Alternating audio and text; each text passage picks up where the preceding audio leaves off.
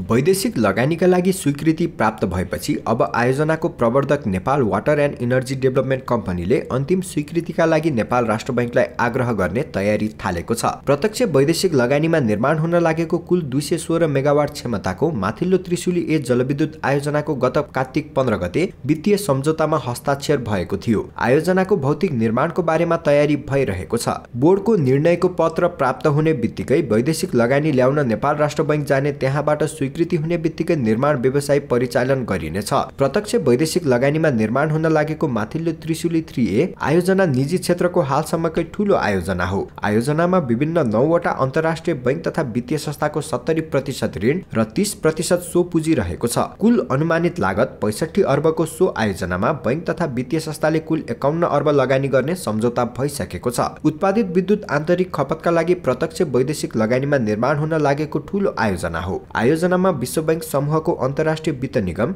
IFC ले 16 करोड 13 लाख, एसियाली विकास बैंक ADB ले 6 करोड, एसियाली पूर्वाधार लगानी बैंक AIIB ले 3 करोड 96 लाख, कोरियाली निर्यात आयात बैंक KEXIM ले 10 करोड, कोरियाली डेभलपमेन्ट बैंक KDB ले 3 करोड 8 लाख डलर ऋण लगानी गर्ने सम्झौता भइसकेको छ। यसैगरी CDC ग्रुप PLC CDC को 2 crore 19 lakh, Netherlands development finance company FMO को 1 crore 54 lakh, French development financial institution प्रोपार को 1 करोड 10 लाख र अन्तर्राष्ट्रिय विकासका लागि ओपेक फन्ड को 1 करोड 32 लाख डलर ऋण लगानी रहनेछ। The bank of New York मोलनले अफसोर account र नेपाल इन्भेस्टमेन्ट बैंकले अनसोर एकाउन्ट बैंकका रूपमा काम गर्नेछन्। आयोजनाबाट वार्षिक रूपमा 1 अर्ब 53 करोड 31 लाख युनिट ऊर्जा उत्पादन हुनेछ।